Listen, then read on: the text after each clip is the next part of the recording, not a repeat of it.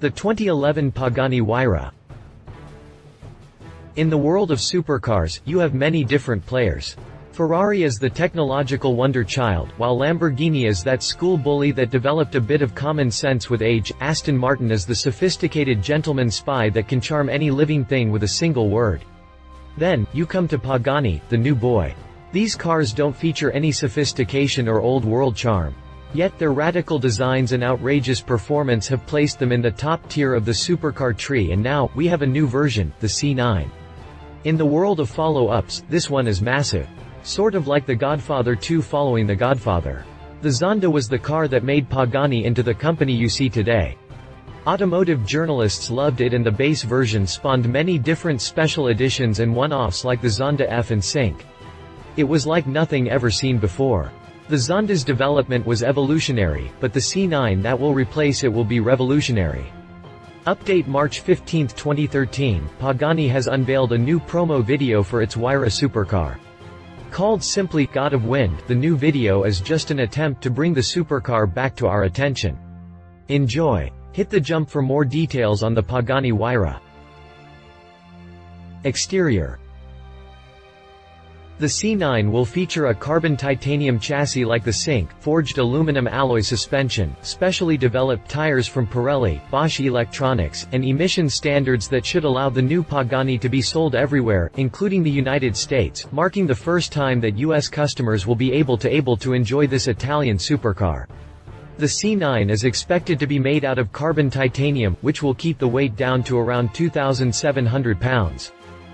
The exterior styling of the C9 will follow in the footsteps of the Zonda, and it will feature Mercedes SLS-like gullwing doors.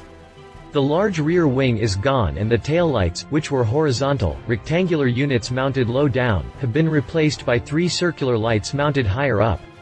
The squared-off mesh grille has been tossed aside in favor of a more elliptical opening, and we can clearly see that the high-mounted barrel exhaust tips remain.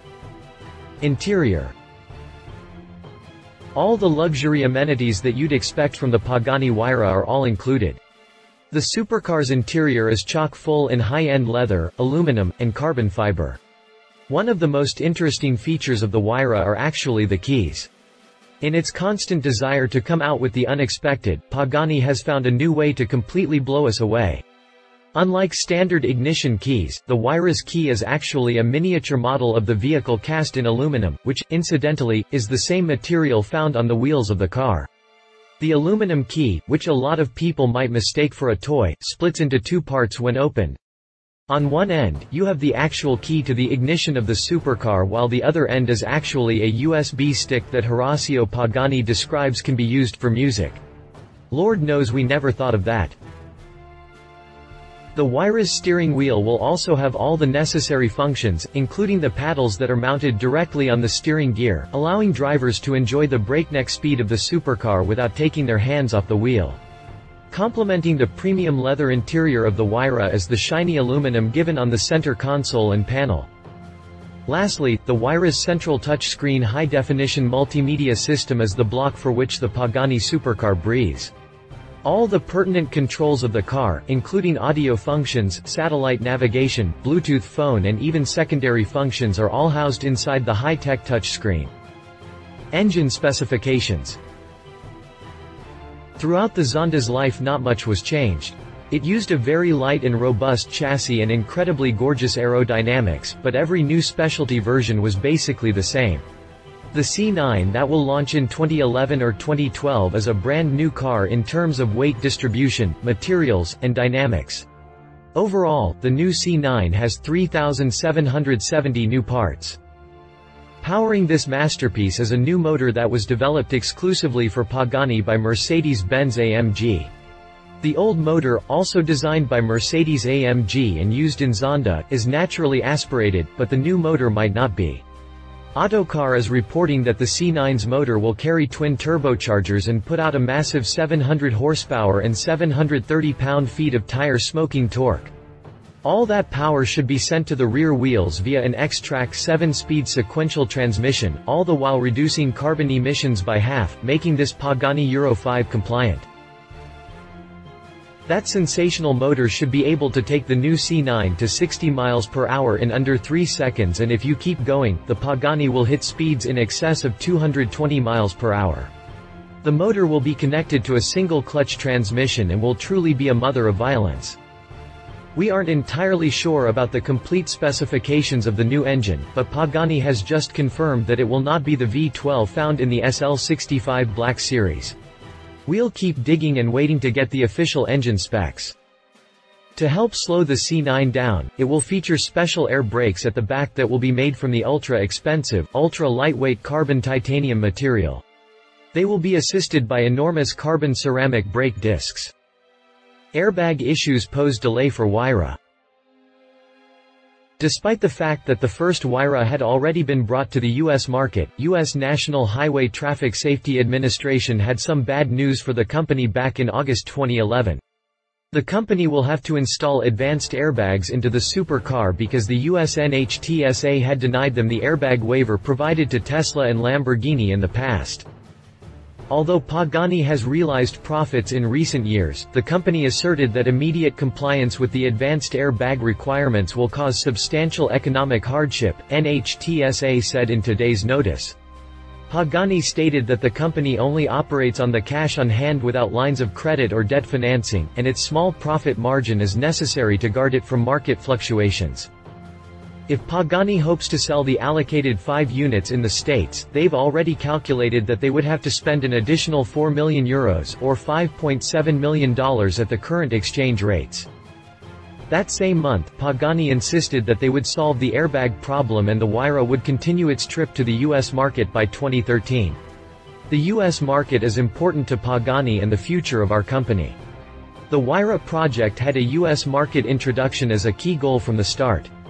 The reception we are currently experiencing in the U.S. fully supports our vision and will fuel our determination to successfully deliver the Huayra to our customers in the United States.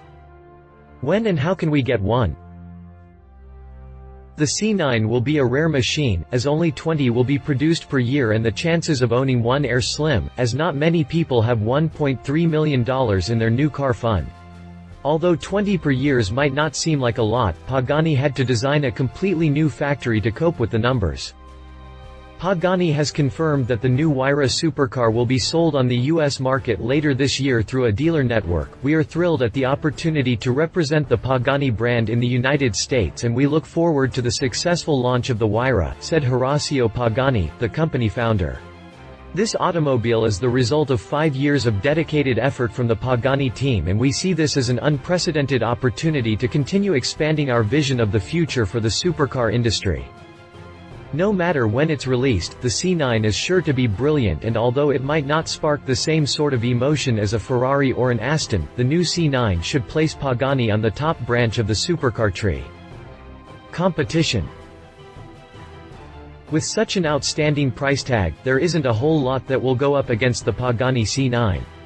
In terms of performance, the Ferrari 599 GTO, the Bugatti Veyron, the Aston Martin 177, and the Lamborghini Murcielago LP 670-4 Super Veloce might rival it. The Veyron still has more power than the Pagani, but as we saw on an episode of Top Gear, that extra power might not matter much on the track, as the C9 will be lighter and nimbler. As exclusive as the C9 will be, the Bugatti will probably still remain the king of the exotics.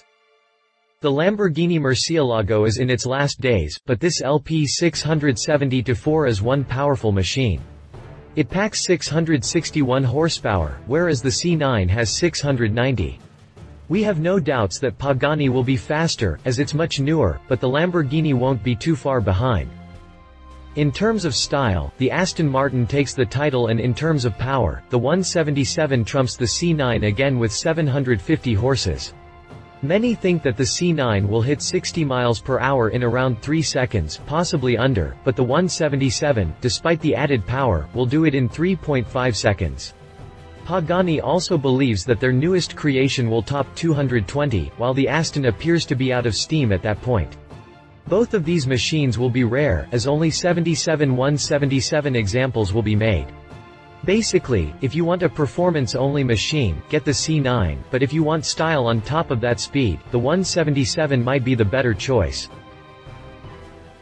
Ferrari's latest creation, the 599 GTO, might have issues competing with the C9 in terms of straight-line power, but corners might be another story. We tend to think that the fastest car to ever lap the Ferrari test track will be able to keep up with a Pagani, but only time will tell. The C9 should be ready for purchase in late 2011 or 2012. The company will make 40 a year, but Autocar is reporting that the Zonda will still be made to order for rich customers. Video reviews. Evo reviews the Pagani Huayra. Video montage. Red Pagani Huayra hits American soil. If you liked this video, please share your thoughts in the comments below and don't forget to hit the subscribe button.